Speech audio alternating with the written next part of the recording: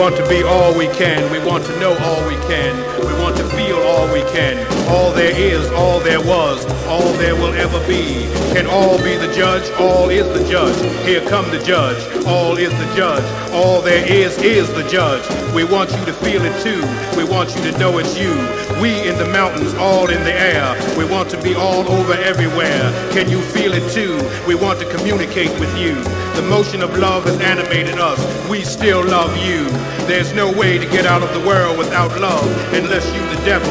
There's no connecting fabric to the universe stronger than the atomic magnetism of spiritual love. There's only the lover as a compact universe in constant motion. The planets are in constant prayer. The sun is the God they pray to. We are the sun's children, black creatures of grace. Praise your ancestors through whom you came to this planet, attached to a cord from beginning to now. The 7 tones of the scale are the flying planes of life. Earthmen and earth songs play the scale of life. Wind, let us move from plane to plane. We drift in space as circles of feeling. All the presence of invisible influence controls the paths we take. Make the invisible visible within your space. See the things you need to see and know they exist. The world shapes and is to be shaped. A portrait God is the universe, alive and conscious down to its minuteness. Your relationship with all the things they seem in the sun unseen. The felt, the need to be felt. Ray, touch me, pull through either. Speed eater, space lover, you need to get better. You need to experience better times, Negro. We love you, Negro.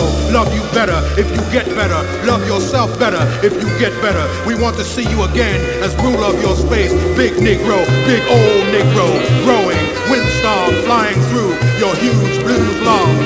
Lungs filled with hurricanes of transparent finger pops. You need to be changed of moans. Stretch out, Negro.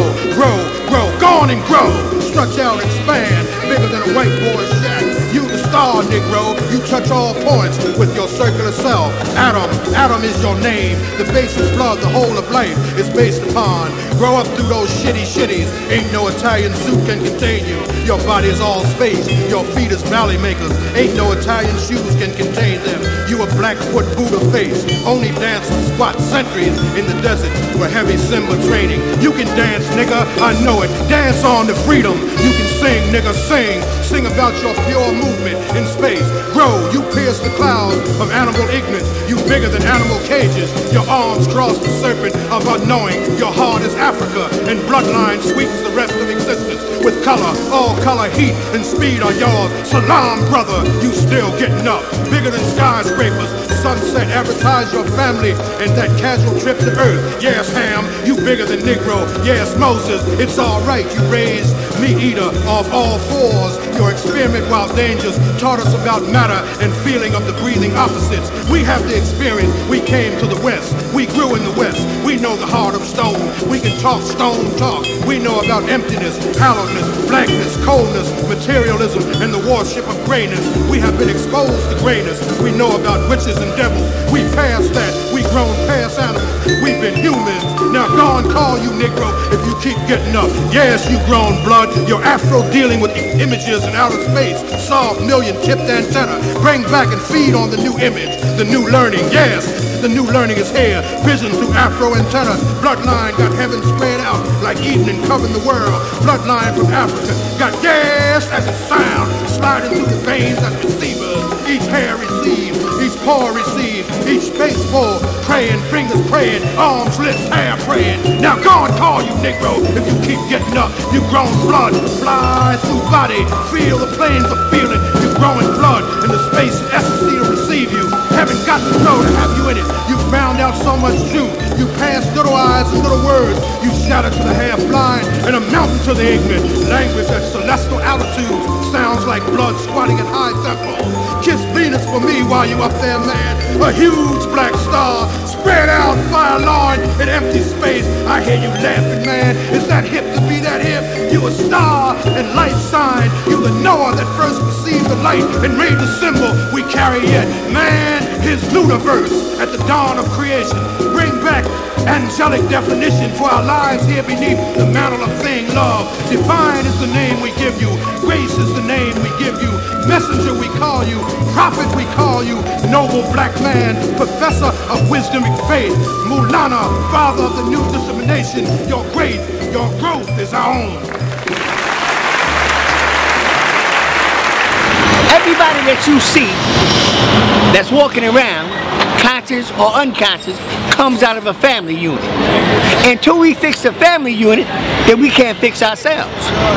We must respect the mother and the father in the environment. When I was growing up, I had a mother and I had a father.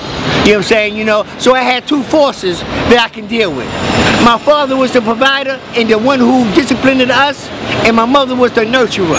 She was the one, you know what I'm saying, that was there, you know what I'm saying, when we did something wrong and my father bust our ass, excuse my language, bust our ass, and put us in our proper order. You know what I'm saying? That was the family unit. Now the black man has been removed from that environment. He's no longer there. They're being raised by the so-called computer. They're being raised by the TV. They're being raised by the gangs in the street. This is why there's so much corruption and so much chaos going on, because there's nobody there leading the family. You know what I'm saying? They're going off of white supremacy on what they see on TV, and they're conducting themselves in that order. So we got to understand this. In order for us to come up out of any state of mind, we must straighten out the family. The family must be corrected. I must respect that black woman. You know what I'm saying? That black woman must respect me. You know what I'm saying? They are pushing the homo thing in our community. They want all our men to be gay. They want all our women to be gay. You know what I'm saying? Because this stops the process of birth. This is another form of eugenics, where a man doesn't like a woman and a woman doesn't like a man. That means that the black race is going to cease to exist in the form that it's in. If we don't come together as a whole and we don't look at ourselves as one, then we can't go anywhere higher than what this European wants us to go. He wants us to stay stagnated. He wants to remain in this state of mind. This is an emergency right now for the black family to come together, to unify. I'm talking about the uncles and the aunts, you know what I'm saying, the brothers and the sisters in the same environment and don't even love one another. You know what I'm saying? The black community is going crazy when you got these youth killing one another. Why? Because the family that they come from, there's no love in that house.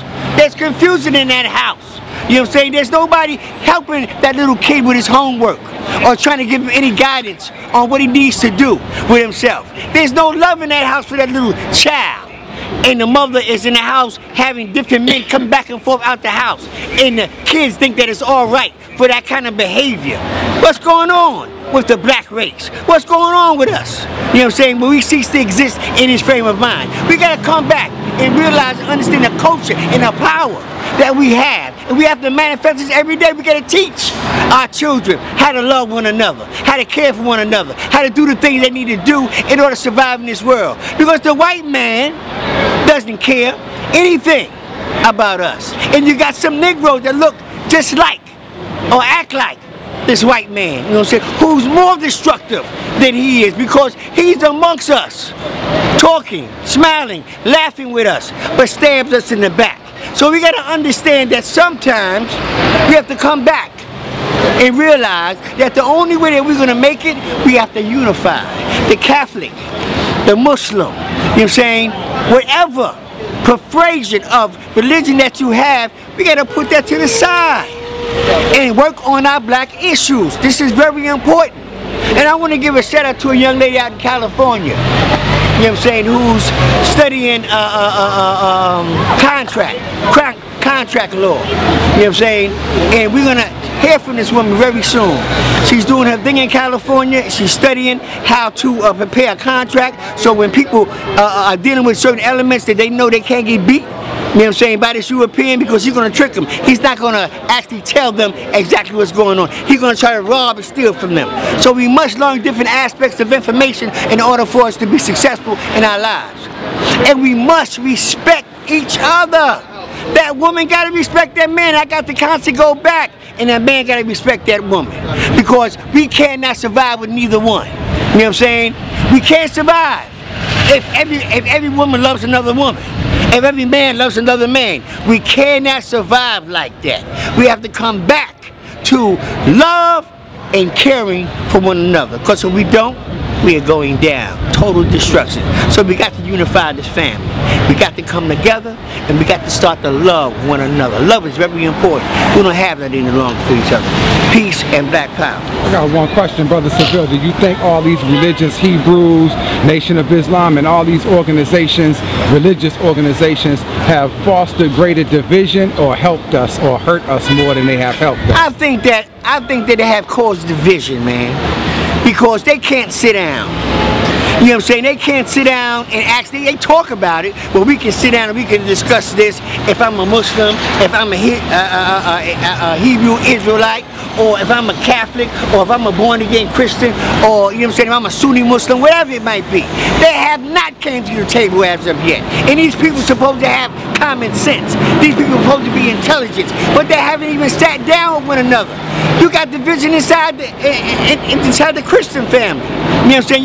You got the Seventh-day Adventists. You know what I'm saying? You got the God in Christ. You know what I'm saying? You got what they call it? You got the Catholic. You got the Protestant. You got all these different divisions of Christianity. They can't come together. Then you got the Sunni Muslim. You got the Orthodox Muslim. You got the black Farrakhan Muslims. You know what I'm saying? All these different Muslims, and they can't sit down at the table and solve black issues, man. You know what I'm saying? You got to throw all that stuff out the window. That's why Marcus Garvey was so successful, because he was a Christian himself, but he told them, listen, when you come in here and you talking about black problems, we got to put that religion down. You ain't got to get rid of it, but put it down for right now. And let's talk about what's going on in our households. You know what I'm saying? You know, with our kids being molested by the fathers. You know what I'm saying? You know, and they can't be trusted around their own kids. Where does this mentality come from? The plantation. You know what I'm saying? That cracker lived like that. He raped us. You know what I'm saying? When we were babies. You know what I'm saying? He raped that woman in front of that kid. You know what I'm saying? And the black man has put himself in that state of mind where he has to be reversed. He has to be retaught all over again from scratch on how to be a man and how to be responsible and how to be there for his children when he makes them. Because a lot of these dudes make babies but don't take care of them. And that's a travesty within itself. We cannot survive or go on in our life if we conduct ourselves in that shape, form, or fashion. You know what I'm saying? We cannot survive. So I feel that in order for us to carry ourselves on, we're going to have to drop all of those religions and sit down and talk. I don't care what scholars around the country is doing what. If we don't sit down with each other and discuss what we need to do in our lives as black African people, I think that all the stuff that we are doing around the country means nothing. And a lot of these brothers and sisters are going around giving these lectures, but a lot of these people on the street, and I'm constantly say this, a lot of people on the street who don't have the money to come to these lectures, they're missing out. So a person like me, who's a street soldier, you know what I'm saying, who's in the street teaching every day, this is what I do with the Bloods, the Crips, the Latin Kings, and all the rest of these gangs. I'm in the street teaching them how to love themselves, how to care for their families, how to be responsible young men and women, and do what they need to do in their households. This is what I do. I'm not in the big halls, even though I give lectures, but my most powerful lecture is on the street, teaching their babies what the real truth is about them as African people. What do you think about the whole scare is over Ebola? Third stage of the Tuskegee experiment.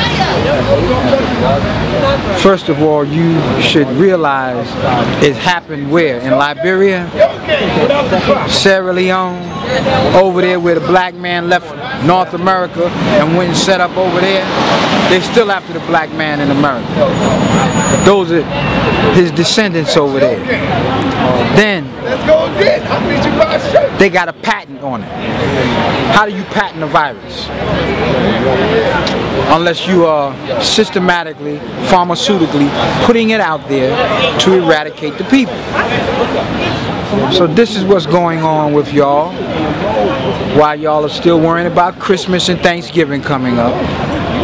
Your ass is being liquidated. And it will continue to take place like that until you wake up. Oh no, I'm not. You're not woke.